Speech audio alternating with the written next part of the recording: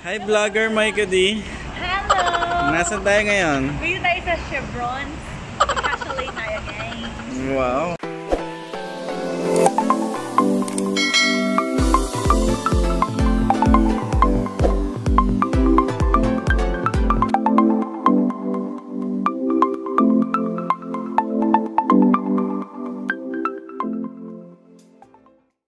Wow! Ano ba ang chalet? Ano ang chalet?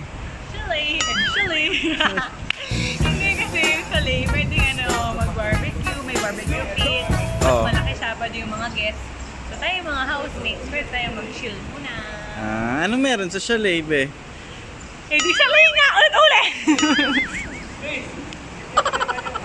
No, I don't know how to play. Here can play mahjong.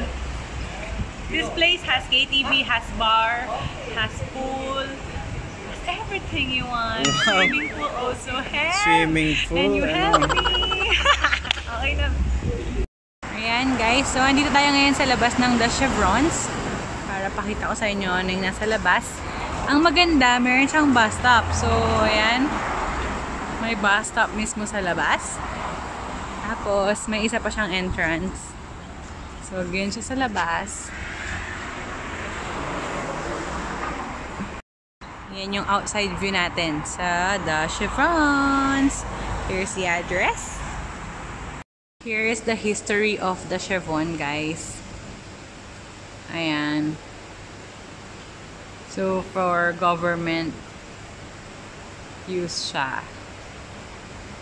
Guys, magche-check-in na tayo. So, Singapore ngayon, we're 1 meter away. Ayan, so, ayan, 1 meter away. Check-in na. Ito siya, oh. Ang ganda niya, guys. Sa labas pa lang to. Kukuhanin. Oh, tara. Let's go. So, kukunin yung temperature natin kasi syempre mas strict na ngayon. Checking in na. May pa-koi fish pa sila, oh. So, ayan. Ito yung place. Tapos, ayan sila.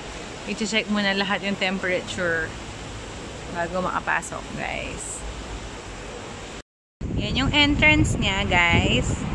Tapos, clean and green. Ayun si Baby Chris, oh. Spotted. Spotted.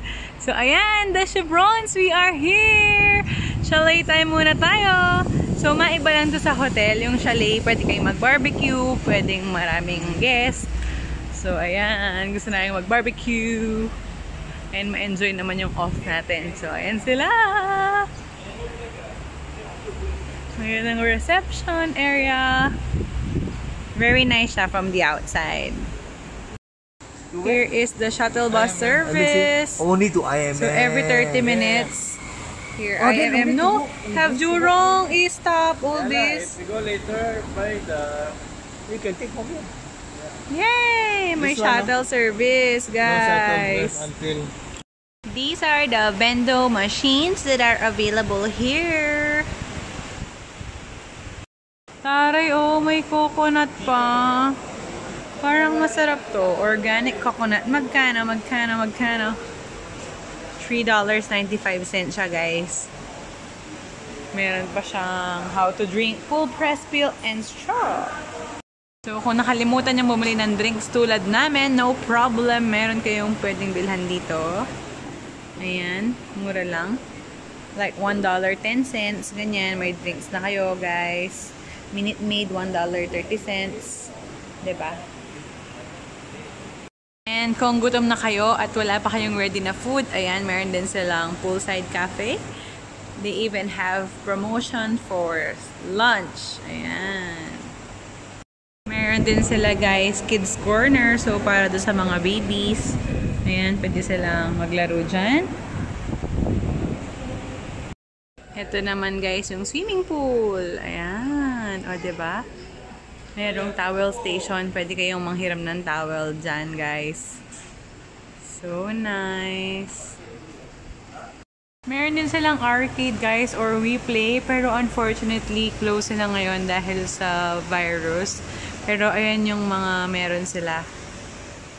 May KTV. May rainforest and darts room. So, silipin natin anong meron. Ayan, may mga basketball. Ayan, so arcade siya. Sarado nga lang siya ngayon. Here's our chalet number 4. So, the moment you come in, you'll see the fridge. 2-door fridge, guys. With microwave. Their kettle. Oh, sausages.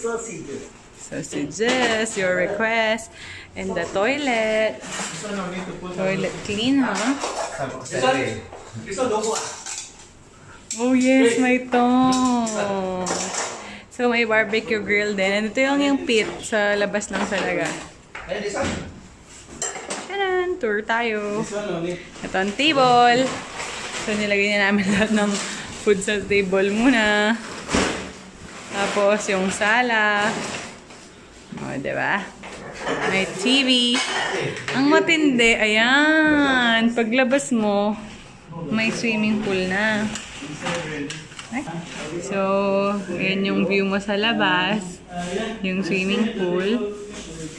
Tapos, balik tayo sa taas. Ayan, may stairs. Hanggang 2nd floor siya, besh. Ayan. So, dalawa yung room sa taas. Ito yung unang room. Ayun o. Yung unang room, mayroon siyang dalawang single bed. Ayan. Ito yung view sa labas. Clean and green pa. Kasi malayo ito sa Jurong Isto. Kung saan din yung IMM Shopping Mall. Tapos, wow, maluwang ko pala dito. Ito yung isa pang banyo. Ayan, ganda ng banyo. May pa-towel sila. Huwag na kayo magdalang towel. Ay, ito na pala yun. So, shower. Tapos, dito tayo sa kabila. Ito yung kumbaga masters, no? Wow, may TV. Tapos, may pull out. Ayun, oh! Oh, diba? Hindi pwedeng magkapatong. So, pwede ka dyan, kuya. Si Kuya Michael kasi dyan. So, kung may gusto pa siyang katabi, alam na this. Okay, guys. Yun na yung ating chalet tour. Ba na ulit kami. There. No, Kuya Michael! Kuya Michael first! Yeah, it's me first. Ito na!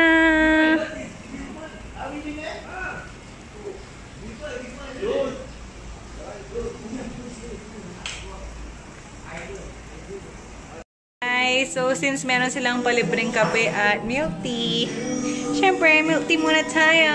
Hot milk tea. For chill. Ang sarap, diba? Milk tea, tapos ito ang view. Ooh, yummy! Meron din silang menu sa Chalet. Ayan, tignan natin yung kanilang mga tinitinda. So, guys, meron siyang 10% delivery charge, huh? So, pag nag-order kayo, WhatsApp lang. Very convenient. This is how. Alright.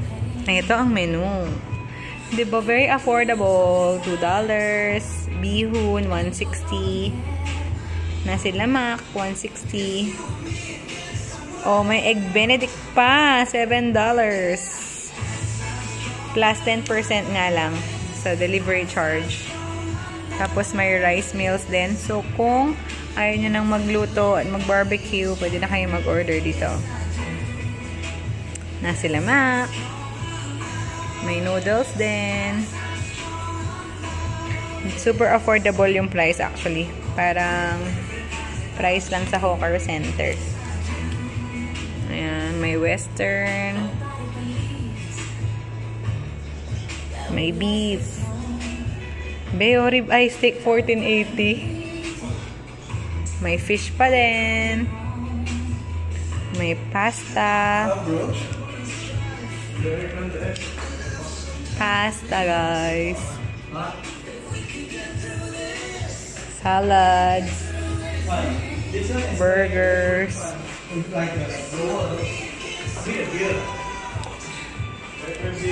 Pizza. Platters. Oh, yung sarap ng platter. Ang dami na oh. 1880 lang tsaka 2380. Super worth it. Ang ganda sa chalet. Mas mura compared sa hotels, no? Ayan oh. May mga small bites din. Ay, nakaka-enjoy. Nakaka-excite. So, yun na. May beer pa. Yeah. Me! Chevron, guys, meron silang chalet at saka meron din silang bungalow. So, yung bungalow, medyo mas mahal siya. Ng $80 lang naman. Pero, it's much bigger. So, ayan. Punta tayo. Pero hindi tayo makakapasok kasi may naka-check-in. Pero, diba, ang laki niya. Tapos, medyo may privacy kasi hindi sila dikit-dikit tulad ng chalet. So, ayan yung bungalow. Two levels din. Pero, much bigger, diba? So, yan yung bungalow. Tapos, yun yung saan kami nakastay sa mga chalet lang. So, yun yung chalet dikit-dikit. So, for the price of 120 pag member, yun yung chalet. Hindi kami nakabook sa bungalow kasi fully book siya. Pero, if ever, pag member ka, 200 lang. So, $80 lang yung difference. Yan. So, very clean and green. Ayan naman yung mga chalet. So, sabi ko nga, diba, dikit-dikit sila. Yung chalet namin is number 4. Ito guys, yung swimming pool. So, water fun. Tapos, meron din silang restaurant. So, pwede kayong mag-breakfast, lunch by the pool. Sa poolside siya. Ayan siya, ha? Meron din silang bar and bistro, ayan, sa taas. Kaso dahil nga sa situation ngayon sa COVID virus, sarado muna sila. Ito yung pool regulations. And kung hanggang anong oras pwedeng mag-swim.